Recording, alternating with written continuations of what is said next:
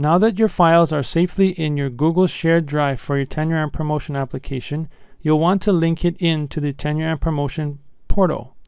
You'll probably use the Create New Google Doc choice under the plus sign menu. It will create a new Google Doc. First, for the Google Doc, give it a name. In this case, I'll give it a title of List of Supporting Resources.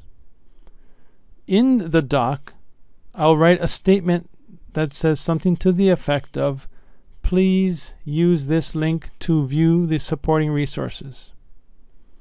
I will then come back and I'll select this statement and I will make it a hyperlink.